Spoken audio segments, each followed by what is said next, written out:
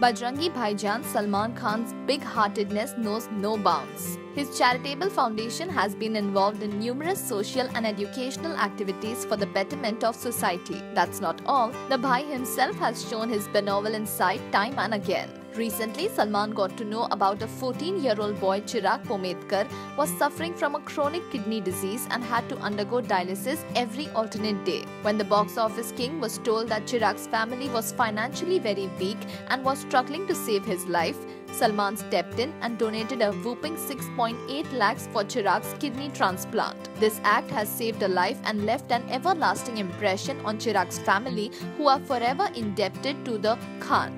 Truly, in this world of materialist people, Salman stands apart.